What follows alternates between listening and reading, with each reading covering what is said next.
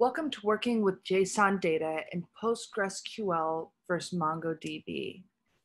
I'm joined by Dharshan Gowda, founder at ScaleGrid.io, who will discuss both the functional and non-functional aspects, such as scale and performance of handling your JSON data. My name is Lindsay Hooper. I'm one of the Postgres conference organizers, and I'll be your moderator for this webinar. Let me tell you a little bit about your speaker. Dharshan specializes in V1 products and services, as well as forming and growing development teams within startups. He has in-depth technical knowledge and expertise in the area of enterprise software, virtualization, and cloud services. Prior to founding ScaleGrid, Dharshan spent 9 years at Microsoft. That's it for me. I'm going to hand it off to Dharshan. Take it away. Thanks, Lindsay. Thank you for the kind introduction. So I am Dharshan. I'm the founder of ScaleGrid.io. And essentially what we do at ScaleGrid is we provide fully managed services. And we support various databases, Postgres, MySQL, Redis, MongoDB. So we have worked a lot with both Postgres as well as MongoDB. And for storing JSON data, we have learned a few things along the way. So this presentation is an attempt to share some of our learnings from that.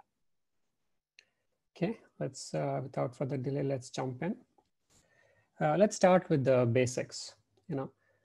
First question is, what is JSON? JSON stands for JavaScript object notation.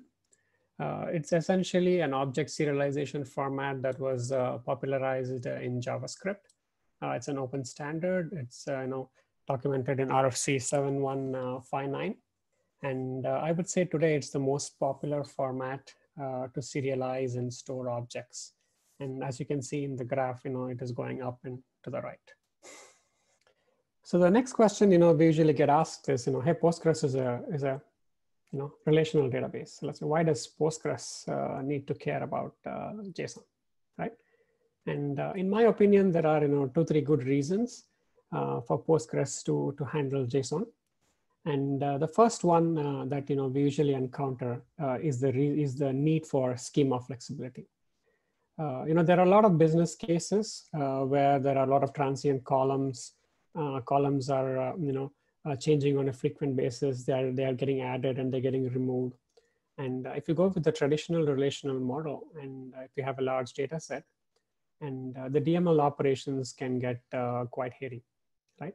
So in these sort of scenarios where you have a lot of transient columns, this could be in the analytics scenario, tagging scenarios, a lot of event tracking scenarios. The schema flexibility that is offered by JSON is very important. The second scenario where I see JSON very useful is when you're dealing with a lot of nested objects.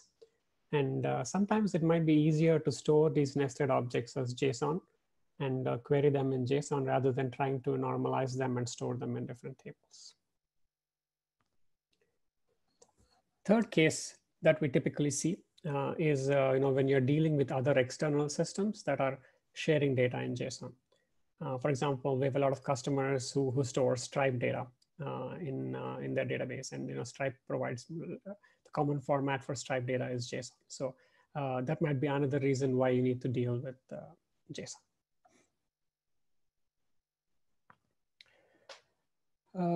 JSON support in Postgres has gotten progressively better over time. So let's kind of get a high level overview of the timeline, and then we can jump into each release, and I'll go into the details. So initial support was as you can see, was 9.2 for the JSON data type, not to be confused with JSON-B data type. And we'll go into those details. Next release was a 9.4 release, which added support for JSON-B. And the next significant release, I would say, is the PG12 release, which added support for SQL JSON and JSON path. And SQL JSON is essentially the SQL standard supporting JSON as a first-class feature. And I'll go into that as well. Comparing this with MongoDB, initial releases of MongoDB were in early 2010. And the next major sort of significant change in the storage was when Wired Tiger was acquired. That was in 2016. So the first release for JSON in Postgres was in 9.2. Basically, Postgres added support for the JSON data type.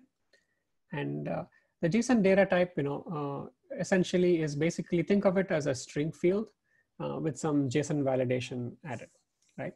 And it's actually very simple. And I would say it's an initial release. And most people today who are working with JSON and Postgres will be working mostly with JSONB and not JSON. And for example, JSON does not, have any index support or anything like that. And the common data type that you're going to use in Postgres is the JSONB data type that was released in 9.4. JSONB stands for JSON binary or JSON better, depending on whom you ask. So it's essentially a binary data structure. It is used to store JSON data, and I will go into the details of the data structure. And it has great support for various indexes that you can add as well. And in PG12, like I pointed out earlier, Postgres added support for the SQL JSON standard. And one of the important parts of that release is supporting JSON path, which is kind of an expression syntax for querying JSON. It's a very powerful, intuitive engine for querying JSON. There have been many improvements to JSON path in PG13 as well.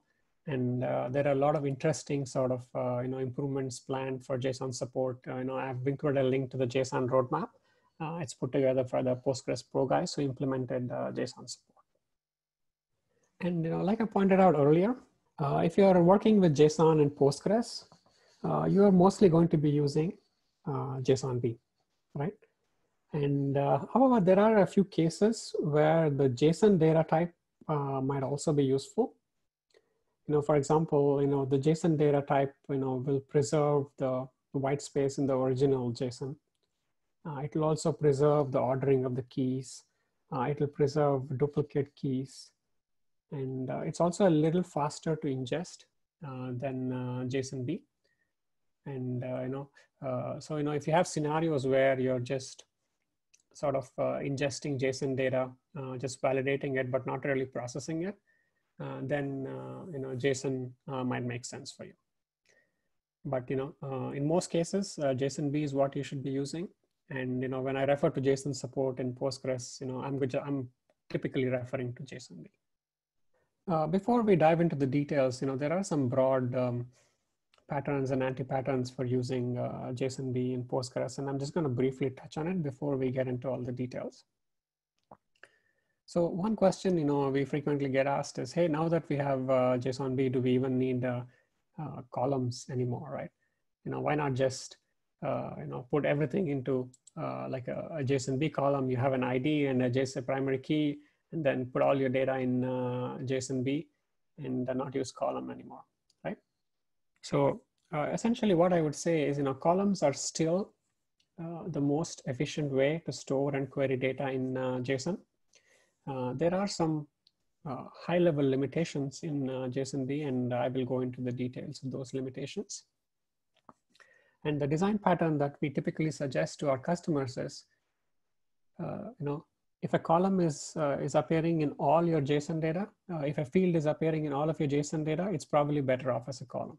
So the more stable fields in your data set, you want to still use them as columns, and use JSONB as a catch-all for variable, temporary, or intermittent columns. I think that gives you the best of both worlds. You can handle the intermittent data with JSON, and you can use our traditional column structure for all fields that are stable. I'll jump in a little bit into some of the high-level drawbacks that I talked about. So there are a couple of drawbacks at a high level. There are some storage issues, and there are some statistics collection issues that you need to be aware of before you jump into it. And there are workarounds for both of them. To get into the statistics collection, Postgres typically collects stats on the data distribution for all of your columns. And essentially, this helps the query planner in that, it can keep track of, what are the most common values in your data set, what fraction of your values are null. And this is really useful when you have ordered data like integers or strings. It can also keep track, it also keeps a histogram of the distribution of your values. So the query planner can make some really intelligent decisions around how to work with the table. In JSONB currently today, it doesn't, the query, Postgres doesn't collect any statistics about JSONB columns. So it's the query planner is essentially running blind. And so it could make some wrong choices in some cases. So the more detail, I've included a link to a blog post from the heap.io guys who ran into one such case, and they have blogged about it in detail.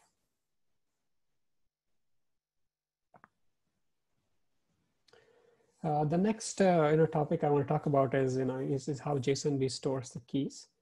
Currently, the way JSONB is implemented, it could result in some storage bloat. And one of the reasons are the keys are also stored along with the data. So again, this completely depends on your data set. And ideally, in the long run, what would be good is to extract the keys to like a table level hash table or a data structure, and basically refer to those keys instead of actually storing the keys in the data itself.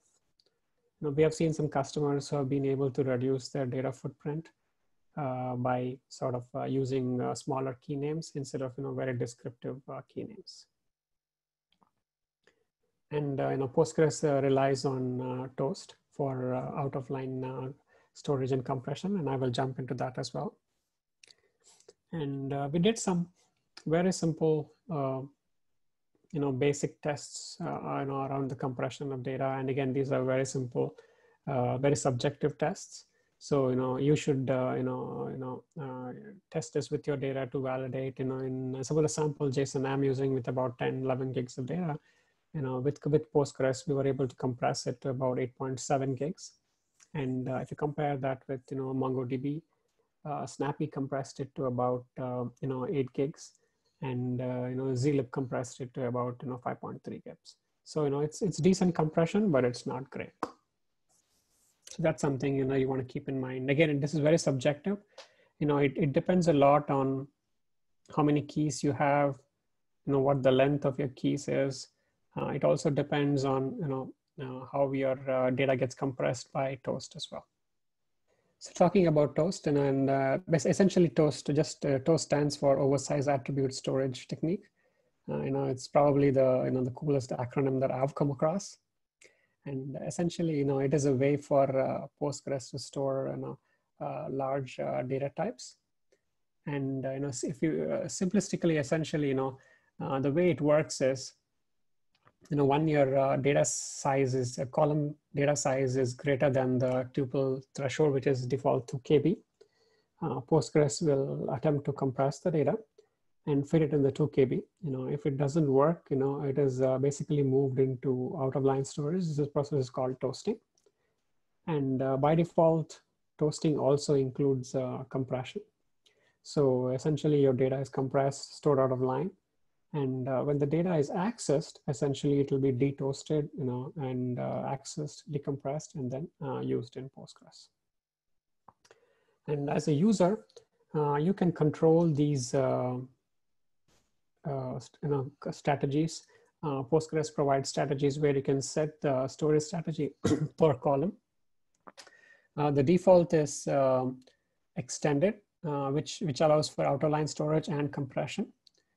But in some cases, you might notice some CPU overhead, or maybe you don't need the compression. So you can also turn off the compression. You can set the storage strategy to external. This will essentially give you out-of-line storage, but there is no compression. So, if you expect your JSON data set to vary, especially as you go above 2 KB, so, I would recommend you to run some tests around this. To ensure that the toasting, detoasting process, does not add a lot of overhead to your data access. A little bit about the data structures. So I've pulled in some, sort of high level, block diagrams about how JSONB data is stored. It's a fairly simple data structure. And, as you would expect, it's a tree structure used to store JSON. And at the top of the structure, it stores the size, and then there is a hierarchy of nodes. And each node essentially has, a header, and there is a variable section which stores the keys and the values. And if you contrast that with JSON used by MongoDB, it's again very similar. There is a size, there's a hierarchy of nodes, and each node has got a header and a value. So it's strikingly similar in how it's implemented. And JSON-B, diving into the operators, JSON as Postgres as part of JSON supports a number of operators, a number of functions. And I'm not going to go through the entire list of operators at this point. And what I've done is I'm just going to talk about the high level families. So there are the member operators where you can access members of JSON. Then there is the contains operators, and this is the at greater than operator that you have. You can easily use it to check if a particular JSON-B structure is present in another JSON-B structure. And third family I want to talk about is the existence operators. This is the question mark, and then there is the and the or versions of it, where you can check for the existence of keys in JSON. And the last family is the at operators, which are basically the JSON path operators. And what I'll do is I'll walk through some of the examples with these operators in the indexing section. And like I alluded to earlier, Postgres also provides a wide variety of functions to work with JSON, and they're broadly divided into creation functions and processing functions. And I'm not going to go through all the functions here, but I've included a link to the documentation so you can go in and take a look at that. Comparing this with MongoDB, MongoDB query language, is essentially based on the JSON syntax. So in some ways, it's it works a little bit better with JSON. For example, if you want to find, like let's say I have a sample books database. If you want to find this all the books in the database, this would be equivalent to select star. You can say db.books.find and pass in like an empty object. It will find all the books in that collection. Similarly, you can also specify filters. So I can say db.books.find, and you can essentially say publisher, and you can specify a particular publisher. And you can do array operations as well. For example, in this case, I have an array called tags, and I'm trying to find all books that have these red or blank tags. So you can pass that in, and you can throw in and or operators as well. They have their own special sort of dollar syntax to specify all these operators. It could be dollar or, dollar and, dollar less than, dollar greater than. So you can specify fairly complex conditions in that query language.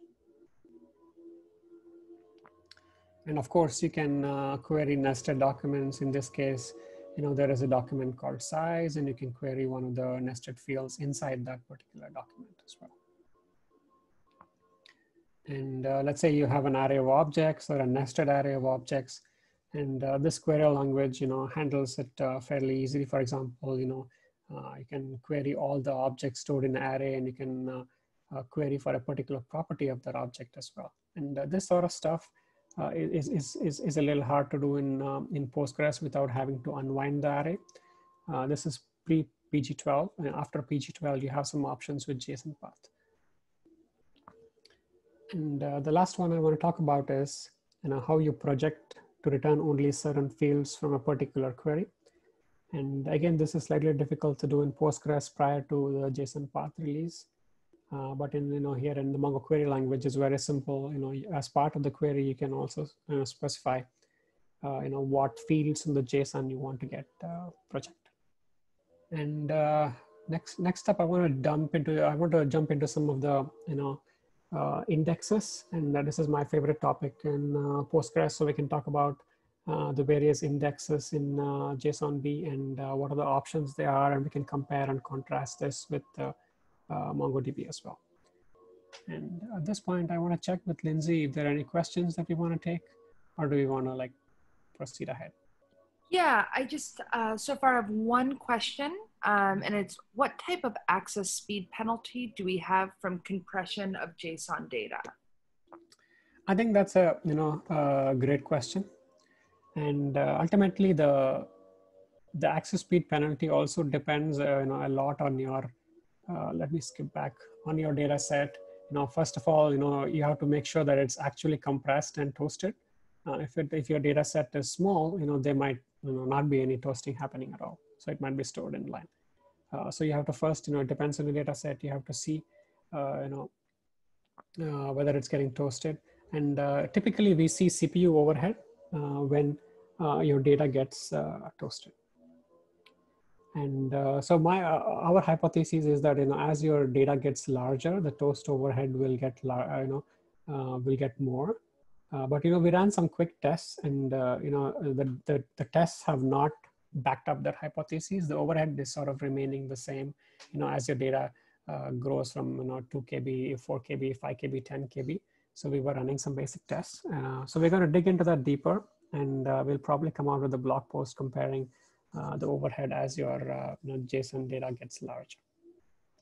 And at a high level, right, Toast provides compression using PGLZ.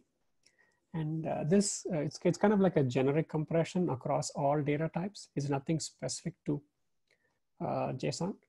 And there are some, if you go to the Postgres Pro guys who worked on JSON, they have a few extensions that can do a better job of compressing JSON.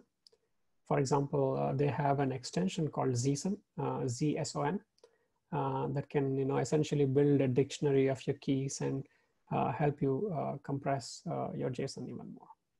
So there's a lot of work happening in this site. So let's jump back into it. So at high level, we're going to dig into 3 types of indexes for JSONB: the GIN indexes, the B-tree indexes, and the hash indexes. In MongoDB, typically when you see a customer setup, it's mostly going to be B-tree indexes. They do have text indexes in MongoDB, but they're not very widely used. They've gotten better in the newer releases, so we see more of that. But in most cases, it is B-tree indexes in MongoDB, and it's mostly what you would call expression indexes in Postgres. So let's dig into the Postgres side of things first. So GIN stands for a generalized inverted index. So essentially, it is kind of like a inverted index. I won't go into the details of what an inverted index is and how it works. So essentially, GIN supports 2 operator classes for JSONB. There is the default one called the JSONB ops, and there is an extra variant called the JSONB path ops, and I'll explain both of them. And JSON is the more general one. It'll index each key and each value in the JSON. So it supports the largest number of operators. And JSONB path ops only supports a couple of different operators, and it indexes only the values but not the keys. So let's look at before we jump into the examples. I just put together some sample data. So essentially, think of this as kind of like a book database, with the ID, an author, an ISBN, and some extra JSON data. It's a very simplistic database. So if there are any book database, if there are any librarians in the audience, and I'm going to apologize in advance for the simplicity of the model. And if you look at the JSON, again, it's fairly simple JSON, and it's quite random and made up at this point. But there are multi-levels, there are tags, there are multi-level tags, there are arrays of objects called prints. There are some Boolean properties, there are some array properties called keywords. This is just so that we can exercise all the different functionality as well. So let's start with something really simple. Let's say you want to find out, what are all the books that are available in Braille or the books that are available in hardcover, right? So let's start with GIN indexes. And our first step here would be to sort of add a GIN index, and that's the first line you see over here. We'll create an index on the data field, and we'll use GIN index for that. And this makes it really easy for us to query. We'll say, select star from books, where the data question mark Braille. Essentially, this is the existence operator, and what you're telling Postgres is, are there any books where the data JSONB field contains the Braille keyword? And as we expect, it finds the results for us. And if you do an explain analyze here, you can see that it's actually, it is using the gin index and it's doing a bitmap index scan. So this is going according to plan. Similarly, there are variants of the existence operator. There is an OR variant where you can search for sort of multiple keywords. There is an AND variant where you can search for multiple keywords existing as well. So in this case, let's say we wanted to find books that were in Braille or in hardcover. You could do the same thing. You can say where data, and then you can use the exists and OR operator, and you can specify an array of keywords that you want to find. So in this case, it will find you books that are using either of these keywords. And as you can see, it's still using the gin index to find. Now the drawback of these existence operators is that they only work on top level keys. And this is where we see a lot of people stumped using these existence operators. So if the key is not at the top level, then it doesn't use the index and it will result in a sequential scan. So for example, in this case, instead of searching for a top level key like hardcover or let's say Braille, I'm going to look for a nested key. So for example, in this case, let's say we select star from books where the data of tags contains some key. And so here the gin index doesn't support it because the existence operators only support top level keys. And this is a significant problem we see a lot of our customers with. So the way to sort of work around this problem is to use expression indexes. And essentially you have to create your own expression indexes for the fields you're interested in. So in this case, since we queried data of tags, if you want to work around this issue, the way to do that is to add like a gin expression index on data of tags. And in general, when you're working with JSON-B data, I would recommend people work with expression indexes and basically index just the fields they want instead of indexing the whole JSON-B column. So in this case, let's go ahead. We can create an index on the data of tags field. It's still a gin index. And if you see this time, when we do a select star from books, where the data of tags contains a particular key, you can see that the operator is able to use the index. And if you look at the explain analyze, you can see that it's basically doing a bitmap index scan of that particular index. Okay, so essentially, the moral of the story is, whenever you're working with JSON-B in Postgres, make sure you're always doing an explain analyze to check and make sure that the right indexes are being used.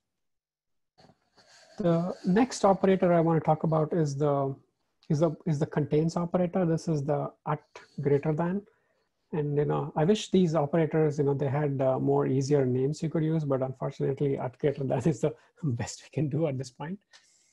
So these operators, essentially you can use them to see if a particular JSON on the right matches the one on the left, and this is the variant we're going to talk about.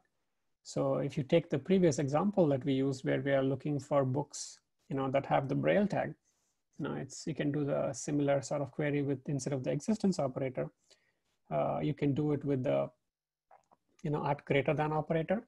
So here in this case, we will say select star from books, where the data contains the Braille equals to tag. And as you can see here, it is able to leverage the index as well, and it's able to get the job done. These path operator, it can be multi-level, and you can nest it to an arbitrary level depending on your JSON data. So in this case, I will look for not just a top-level tag, but I can say publisher and the value you can provide it as well. And as you can see, it still uses the gin index, and you can nest it to sort of any arbitrary level, right? So you can say, tag contains key, key field 1, which contains field 1, which has value 1. So you can essentially arbitrarily nest this, and it is still able to leverage the gin index. There's also another way to do this. There's another operator in JSON called the greater than hash operator, which is essentially you can specify a path to query. but gin indexes don't support those operators. So you need to be careful with that operator. So most of these indexes that we talked about so far, gin indexes, they are the default JSONB ops operator class. And JSONB also supports a variant called the JSONB path ops. It's essentially an option to reduce the size of the gin index. And as I pointed out earlier, when you use the default option, the JSONB ops option, all the keys and the values are indexed. Whereas if you use the path ops option, essentially it will index only the values in the data. So because of that, your index tends to be smaller. Again, your savings will depend on your data set. On this simple data set of about 1 million books, I created like a path ops gin index, and there were about 10-20% of savings in the index size that I just put in. But it's very subjective, so you have to go and you have to try this on your data set to see how much you would save.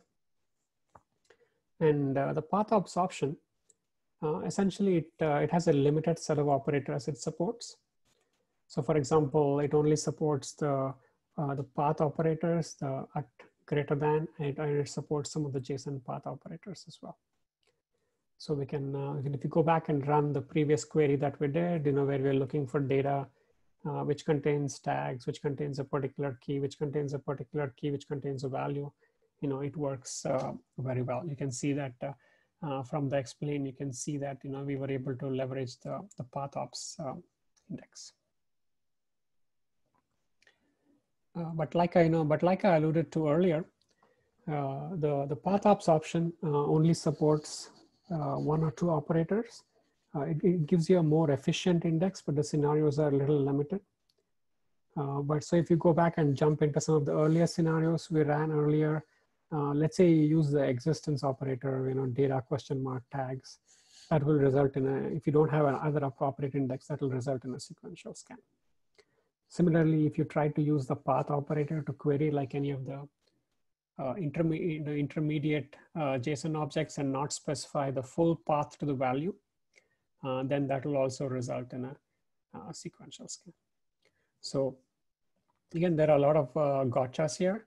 So it depends on your data set, and more importantly, it depends on what you're querying in your data set. So essentially, you might have to look at multiple indexes of different types depending on what your queries need. Any questions on the gin indexes? Yes, I actually just messaged you the question that came in. It says, what do you mean by leveraging the gin index while using the @greater than operator? So leveraging the gin index while using the @greater than, which is the path index. So essentially, all indexes, they have a list of operators they support. So you want to make sure that the operator you're using is actually supported by the index type you're creating. For example, let's say you want to use the like operator, or you want to use the equal operator, and you create a gin index. It's not going to work because gin index does not support either of those operators. So essentially, you have to figure out, first thing is you have to understand your data. Then you have to understand what queries you plan to run on this data, what operators you're planning to use. And based on that, you can create an index of that appropriate type. So let's jump back in. So the next index type I want to talk about are the B-tree indexes. B-tree indexes are probably the most common index type in relational databases. And if you index an entire JSONB column with a B-tree index, the only useful operators you have are the comparison operators, the equals, less than, greater than or equal to, and so on. And essentially what you're doing is you're comparing whole JSON objects to each other. And I guess it could be useful in some scenarios, but it's a very limited use case. So if you're using a B-tree index, it's very unlikely that you're indexing a whole JSONB column. And typically, when you use a B-tree index, what you're going to be doing is you're going to be using an expression index. where you're indexing a particular key in the JSON, or it can be a key or a sub key, or depending on your needs. And these indexes support all the normal B-tree index operators like equality comparison and so on. So the example I have here is, let's say we want to extract all books that have like a critic rating greater than 4, right? So you can't do this with a GIN index. So you need to have a B-tree index for that. So let's just go in. Let's what happens if you just try to attempt this query, right? Let's say I do select star from books, and where data of critic rating is greater than 4. The first thing you will see is that you will get like a syntax error because essentially once you say data member critic rating, it returns a JSON-B object, and you're trying to compare it to an integer, so it's not going to work. So you have to do some additional work. So essentially, if you're in PG11 plus, there are some additional casting functions. So in this case, what I'm going to do is I'm going to cast the data of critic rating and cast it to an integer and then compare, and then it'll go through. If you're in some of the earlier versions, it's a little bit more ugly. Essentially, what you have to do is you have to use the text operator, like data dash greater than, which is like essentially it'll return the value as text. So you have to use the text operator and then cast that to integer. Then you can do this query. And since we are using an expression index, the index needs to match exactly with the query expression. So once you have nailed down the expression that we want to query, we can go ahead and create a B-tree index on this. So you can say, create index using B-tree, and you can pass in the expression that you want to index in the JSON. Okay, and then if you go ahead and if you run your query where you say select from books where the rating equals to 3, and then you can see that it's actually using the B-tree index that we created. And if the equality operator is essentially what you're looking for, then hash index also become really interesting for you as well. And typically, hash indexes tend to be smaller than B-tree indexes. So you can, if you can go ahead and create the hash index, you create index using hash on that particular field, and essentially the only operator that supports is the equals operator, and you can use that. And if you can do that, if you see the explain analyze, you will see that it's using the hash indexes.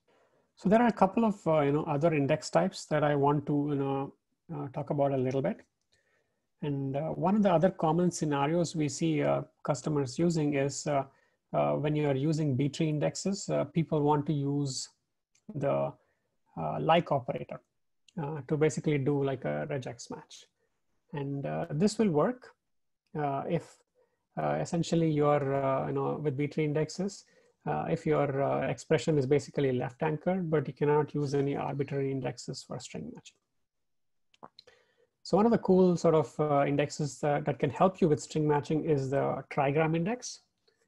And in general, trigram is basically basically a sequence of 3 letters.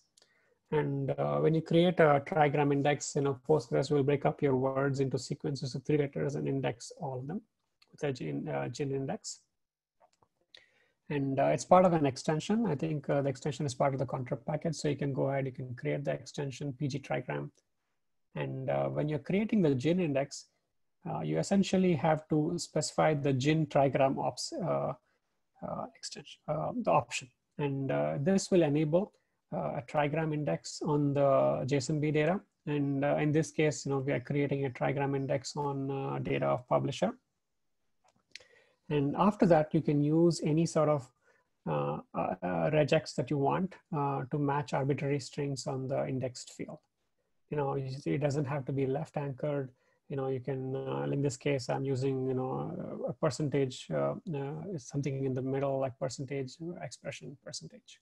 So it is a pretty cool feature. And if you're looking for arbitrary string matching, this can work really well for you. The next thing I want to talk about is, indexing arrays. Gin works really great if you're, indexing arrays, arrays of strings and arrays of objects. And essentially, you can easily search these arrays, for particular keywords. So in this case, I have a keyword array on my sample data set, and I'm going to create like an index, a Gin index on just the keywords array. And then once the index is created, you can use it, you can use the path operators, at greater than, and you use a variety of keywords, and essentially, you can search if the particular array contains these keywords. And if you are storing an arrays of objects and if you're indexing them, it gets a little tricky prior to PG12. If you're looking for particular fields inside the objects and you want to have some conditions on them, you might need to extract the array and write your own function to do sort of a more in-depth comparison. But after PG12, working with arrays of objects is much easier using JSON path. And I will dive into that as well. So the SQL standard, now supports JSON. So JSON is a first-class citizen of SQL. And this is detailed in SQL Standard 2016. And this basically sort of includes like a generic SQL JSON data model and JSON path, and there are SQL JSON functions as well. And with the PG12 and the PG13 release, Postgres has one of the best implementations of SQL JSON. I've included a link to the PG12 release notes where we compare the compatibility of PostgreSQL JSON with other databases, and you can see Postgres does really well. I'm going to skip over the SQL JSON data model. It's just basically the definition of what SQL JSON is. And it's going to be, if you're familiar with JSON, it's going to be very similar to that. The most impactful feature that's part of this SQL JSON release in PG12 is the JSON path release. And what JSON path is, it's basically allows you to specify an expression to query or to project your data. And you are doing this in like, object access notation of JavaScript. And, in some ways, this is very similar to the MongoDB query language. You can refer to a member using .member name. You can refer to all properties using .star. You can refer to multi-level properties using .star. And if you want to search, or if you want to refer to all objects in an array, you can just use the array star operator. So this gives you sort of a very powerful and intuitive way to query and project your JSON. It's in some ways it's similar to XPath for XML. If any of you guys have used XPath, JSON path is similar to for JSON. And as part of the JSON SQL JSON standard, essentially it also provides a variety of functions, and I've pulled in three main functions. JSON B path exists and JSON B path match. They're essentially used to check your JSON against a particular JSON path expression. And JSON B path query is typically used for projection, where you're projecting a subset of the JSON from the what you have stored. And I'll get into examples for all these functions. To start with, we can go with the sort of the original query we used, where in JSON path, and you want to find books by a particular publisher. And if you're building a where clause, using the JSON path expression, then you would use the @ operator. And in this case, it's very simple. Instead of using a lot of newer operators, you can just use the .member name to refer to a property. So in this case, I will say select star from books, where the data @ you can say $publisher equals, look for a string. And if you see that, if you look at the explain output for it, you can see that it also leverages the Gin index that we created on the data object. And, you can get more and more complicated with JSON path, and I'm going to dig into it a little bit. So if you want to use the filter, JSON path has an option to specify a where clause. similar to a SQL where clause, and so you can use the question mark syntax for it. So in this case, you can say, $publisher question mark, and you can specify a filter expression. And at here in the expression refers to the current object that's been selected. So you can say where the publisher equals to this. So you can add a filter path. And you can build fairly complicated, expressions. So for example, in this case, I'm doing a $print star, which essentially selects, all the objects that are stored in the print array. And then for each of these objects, you can actually build expressions around it.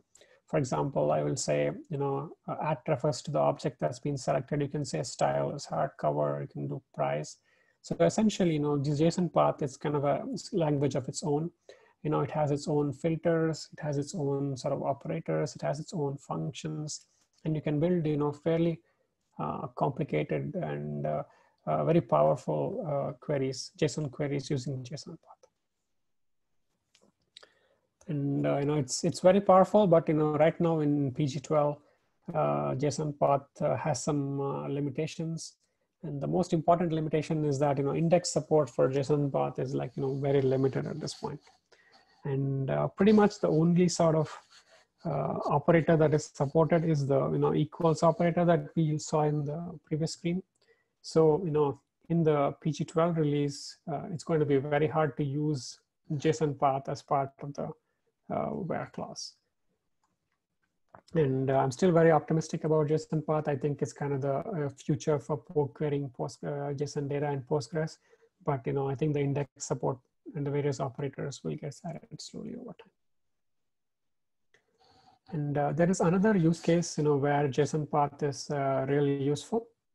And this is for projecting JSON. And when we say projecting, essentially, what it means is that once you have selected your rows, instead of selecting your entire JSON, you might want to project a subset of the JSON. Like for example, you might want to pick up a particular object in an array. You might want to pick up a particular field and so on. So prior to PG12, all this was manual. So essentially, you had to get the you can select some fields, but you can't really do a lot of complicated querying there. And with JSON path, again, all this becomes really simple. And here we're going to use the JSON path query function. And that makes it really simple to project whatever portions of JSON that you want. For example, here in this example, the prints array contains an array of objects. So what I want to do is, let's say you want to only select the last element of that object. You can say $prints, and you can say $.size to use the size of the current selected object. And you can just select the last element.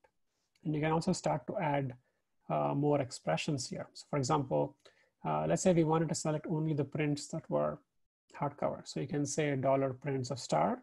And then you can also add a filter expression using the question mark operator. And you can say at.style equals to hardcover. And what this does, essentially, it will take all the array objects. It will filter out the ones that don't match the expression and just return that. And you can also start to chain filters as well. So for example, I can say $prints of star, and then I can say at.style is hardcover, and I can say at.price is 100. And then you can build, fairly complex expression for projecting out just the JSON you want from the selected rows. So this part is, is still very useful in PG12.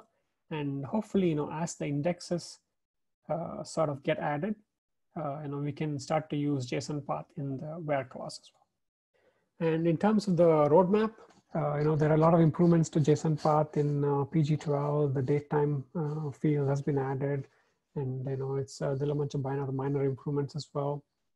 And in terms of the future roadmap, I've included a link to the presentation from the Postgres Oleg from Postgres Pro, who did the presentation on the future roadmap.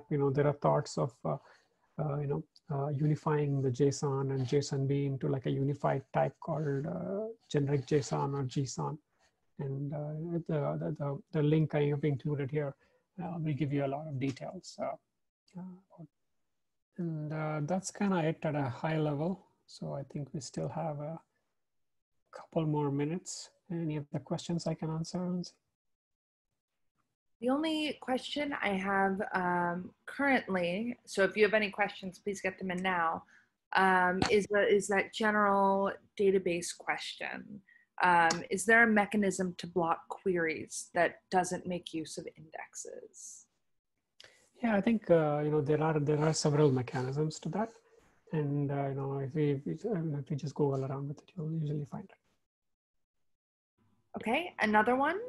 Does it make sense to use regular SQL column queries to limit the subset of JSON records that need to be searched?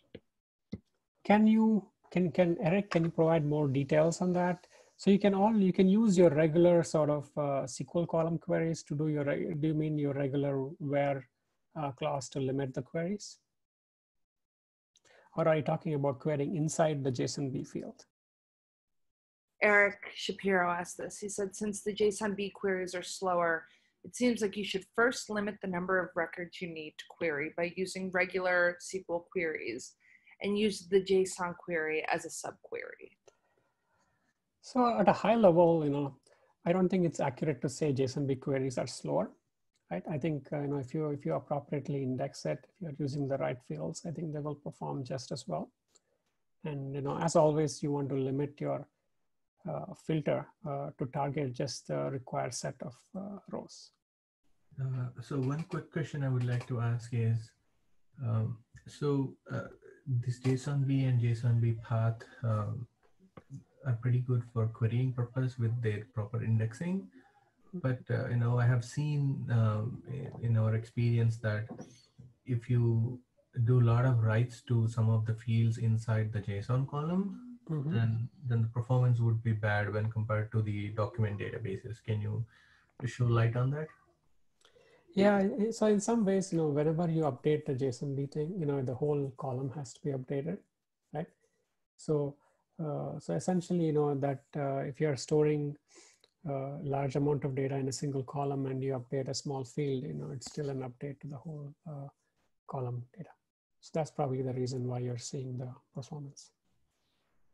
Oh, because it's like it's stored like a toasted column on the disk. So that's why even though one field got changed, the whole toasted object has to be updated. Yeah. So there's just no way for it to update just that one particular field. Mm-hmm. Wonderful. That appears to be the questions we have. So with that, I want to thank you, Dharshan, for spending a little bit of your late morning with us. I want to thank all of our attendees for, spending your morning or afternoon with us. And I hope to see you on upcoming Postgres conference webinars. Thank you all. Thank you.